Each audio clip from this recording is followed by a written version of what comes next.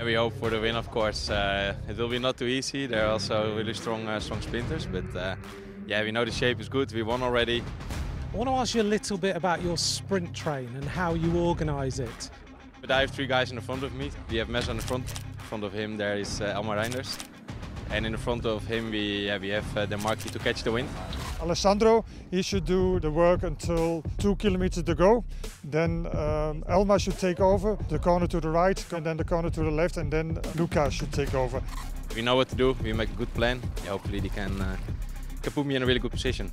First of all, we want to create a situation that we get a point sprint, so we get some little group in front and we can control the race. And it doesn't mean that we have to lead, but we need to have a good position, that we have the option. You need to try to stick together and come in the latest moments. How do you communicate at that speed? We don't talk so much on the radio. Yeah, it's hard to understand also with the wind and the hectic. And keep the hands on the handlebar. It's better, I think. We're screaming a little bit, but it's hard to understand, so we make a plan. It's also learn each other really good. Casper van Uden, here comes Groenewegen on the inside. Did he take it on the line?